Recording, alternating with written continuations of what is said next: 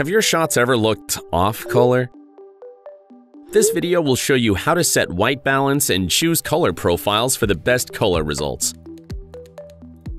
White balance.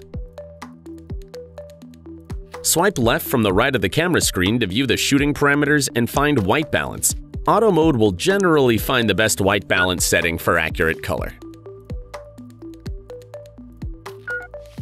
You can also switch to manual to adjust the white balance yourself. The higher the color temperature, the warmer the picture. The lower the color temperature, the cooler the picture.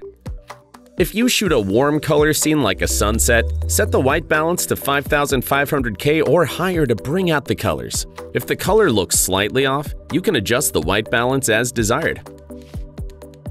Color profiles. There are 3 color profiles available: Standard, Log, Vivid. Standard retains the most realistic and natural colors for everyday filming. Vivid increases the saturation and contrast of the image, making it look sharper.